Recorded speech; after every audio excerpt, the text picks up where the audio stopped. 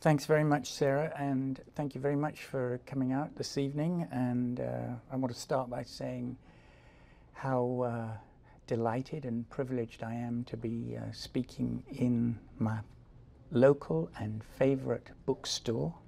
And I have a very special affection for it because many years ago when I left university, I owned a bookstore, not nearly as nice as this one, but a bookstore in Greenwich in London.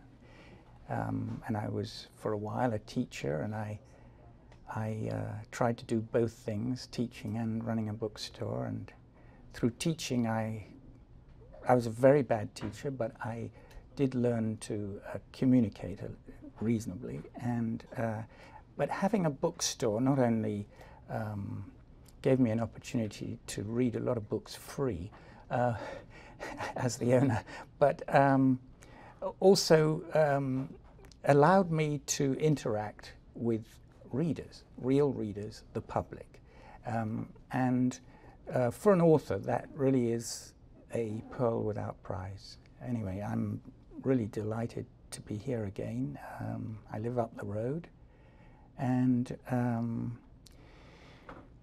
so let me start by saying that my hope in writing this, in publishing this book, The Mantle of Command, is to change the way we think about FDR as Commander-in-Chief in World War II. Let me explain that. After World War II, all the surviving generals and admirals, MacArthur, Marshall, Admiral King, General of the Air Forces, Hap Arnold, Admiral Leahy, the Secretary of War, Colonel Stimson, they all wrote their memoirs recording how they won the war, or had authorized biographies written to record their achievements. And among America's allies it was the same, most notably Winston Spencer Churchill, who, having lost his prime ministership in the 1945 election, proceeded to write a 6-volume account of how he had won, or masterminded, the winning of the war. A multi-volume magisterial epic composed with the assistance of a veritable army of staffers that won not only the Nobel Prize for Literature, but helped him win the prime ministership back for a second term.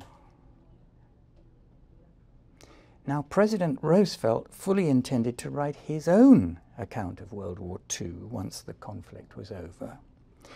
In fact, as the clouds of war darkened in the summer of 1941, he actually began recording his trip to meet Winston Churchill in secret off the coast of Newfoundland, aboard 2 battleships, the USS Augusta and HMS Prince of Wales.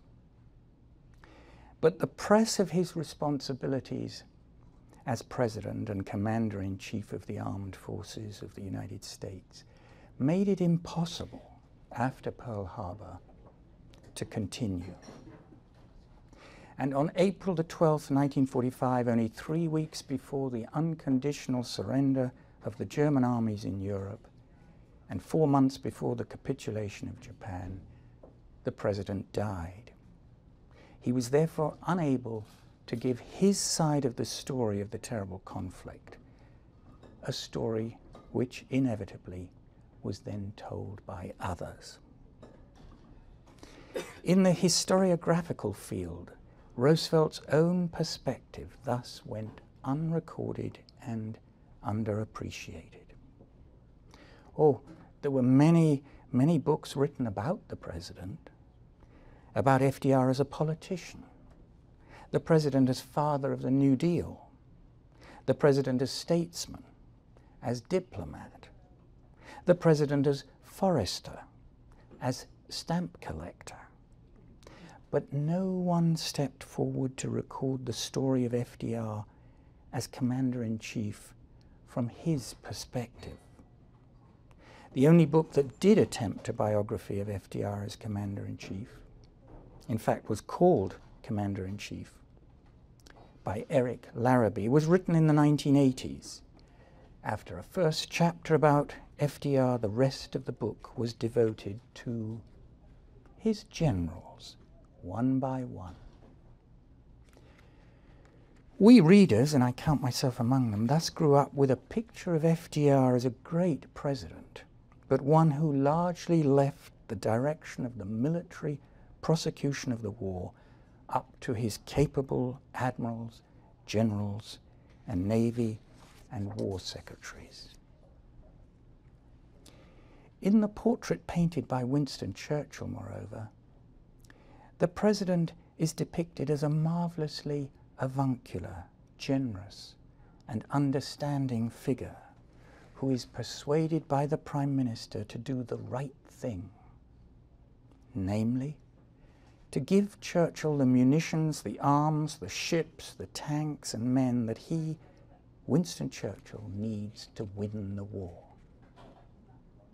After all, Churchill was a born soldier, a direct descendant of the great general, the Duke of Marlborough, a trained officer who'd served in battle since the end of the 19th century in Cuba, in Afghanistan, in the Sudan, in South Africa, in the trenches of the First World War. A political leader, moreover, who prided himself on being a great military strategist, despite the tragedy of the Dardanelles that had destroyed his reputation in 1915. A man who knew war, in other words, to his fingertips, and who saw himself as the obvious man to direct Allied war strategy and operations once the Japanese declared war on America and Hitler followed suit. Now, when I began research for the Mantle of Command, I didn't contest Churchill's view of President Roosevelt.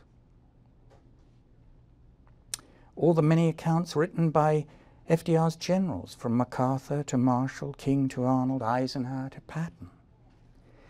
But I was, which every biographer and historian should be, shall we say, a little skeptical. An American commander-in-chief who largely left the direction of the war to his generals? A commander-in-chief who largely let a foreign prime minister lay down the military strategy? I had a somewhat unusual vantage point as an historian. I had gotten to know Field Marshal Montgomery intimately when I was a student and a young man. Monty had even taken me to Chartwell to meet Winston Churchill at his home, and I'd spent a weekend there with the former Prime Minister, the last person outside the family to do so. Churchill had been Monty's boss in World War II as Prime Minister and Minister of Defence, thus, in all essentials, the British Commander-in-Chief. And for more than 10 years, Monty would talk to me about Churchill as the great leader who rallied his nation after Dunkirk and became a symbol of courageous opposition to Hitler, but also a very flawed commander-in-chief, a man subject to moods of elation and depression, strategically inept, either underestimating the enemy or overestimating him, and endlessly meddling down to small details such as how many typewriters should be taken to Normandy after D-Day. After Monty's death in 1976, I began a 10-year stint as Montgomery's biographer. A member of the audience had, I think, one of my books, focusing largely on World War II. And to my own surprise, I think, because Monty was prone to exaggerate, I found Monty's skepticism about Churchill as a commander-in-chief was largely seconded by the historical evidence I found and by the many hundreds of interviews I conducted over those 10 years in Britain and here in the United States. Which, when I decided 4 years ago to make Churchill's portrait of the president as a hands-off, accommodating,